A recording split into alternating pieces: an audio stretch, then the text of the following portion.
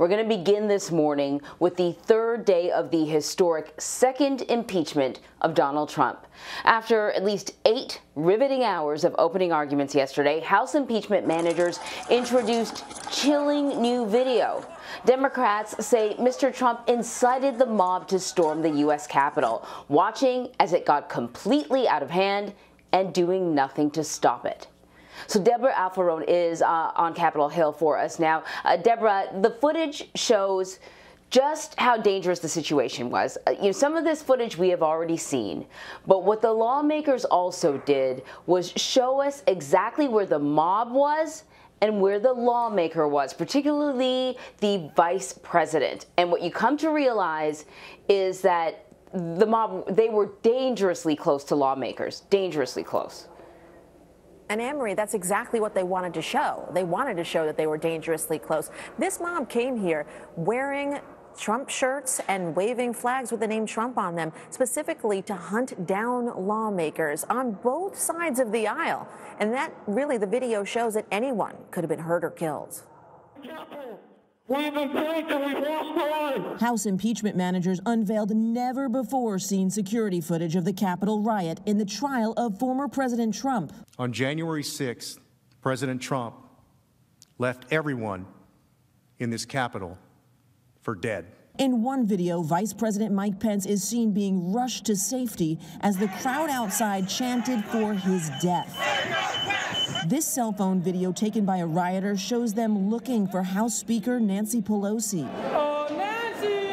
Her staff barricaded themselves in a conference room not long before rioters tried and failed to get in. And so they came, draped in Trump's flag, and used our flag, the American flag, to batter and to bludgeon. The Democratic prosecutors say Mr. Trump was not an innocent bystander. And if you don't fight like hell. And that he did nothing to stop the attack, which happened as lawmakers were certifying the 2020 election. They believed that they were doing this for him. House impeachment managers will finish their argument today. Then on Friday, Mr. Trump's lawyers have 2 days to make their case. The evidence that has been presented thus far is pretty damning. Some Republicans, like Alaska's Lisa Murkowski, say it's tough to see everything laid out. We lived it once, and that was awful. One Capitol police officer died and more than 100 were injured that day.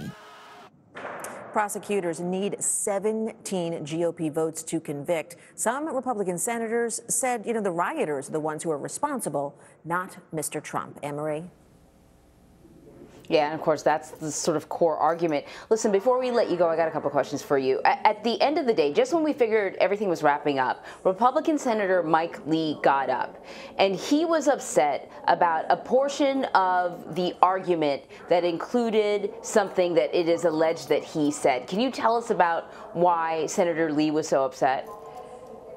Yeah, sure, Anne-Marie. So Lee was upset, and he wanted something stricken from the record. And this goes back to January 6th. So let me take you back to that day. January 6th, lawmakers are there. They're trying to certify these election results. His phone rings. It's President Trump on the phone. He's saying, hi, and it's not for him. And he's like, well, who is this? And he tells him it's Senator Mike Lee. And he's like, oh, I'm looking for Senator Tommy Tuberville.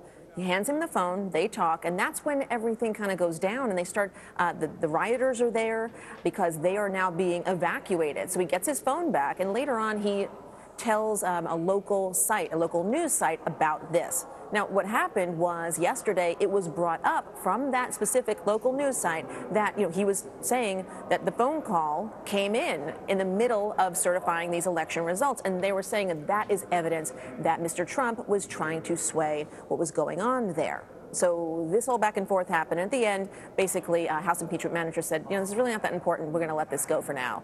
So, but it was interesting, and it did definitely ruffle some feathers.